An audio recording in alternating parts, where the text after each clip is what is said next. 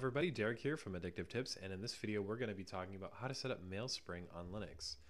So to get Mailspring, you really don't have to do much in terms of remembering links or anything. You can just go to your Google search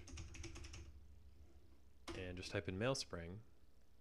You can also use DuckDuckGo, which I use, or whatever. Just search for it and you'll instantly find getmailspring.com.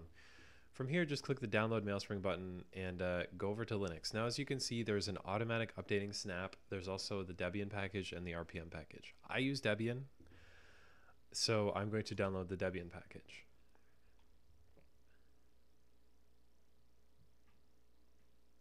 Now, when the Debian package finishes, I can just click open and it will open up in the package installer. I can also use the terminal to install it, and I'm going to use the terminal for the snap package version, but all I got to do is click the install button and enter my password, and Mailspring should be working.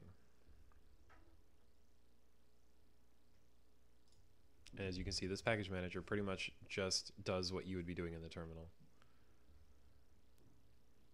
Then I close it and I look through the menu. Mailspring is right there, and I click open,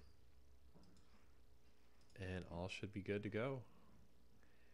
So before I go through the setup process, I'm going to show you what the snap version of it is. If you use snap packages, and this is good if you are using a Linux distribution that doesn't support either RPMs or debs, just do sudo snap install mailspring, enter your password. Now, as you'll see, this says snap mailspring is already installed, so I already have it. But if you don't have it, that's the command you need to get it running on a snap. And please check the description, because we will have a link to the article which will explain exactly how to get snaps going if you don't have them installed already. But once we go through the setup process, we can see that this is just Mailspring's get started prompt. You go through and you read all of this stuff and enter your password and your username. I'm not going to go through this because I don't want to show my password off and my email and everything, but the walkthrough here is pretty easy. You just enter your first name, your last name, your email, and your password. And please understand that this password isn't for your email account. This is your Mailspring ID. So once you get all of that, you can sign in and you can pick everything in terms of how you want your Mailspring client to look.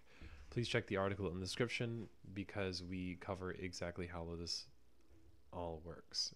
Anyways, guys, this has been Derek, and I will see you in the next video.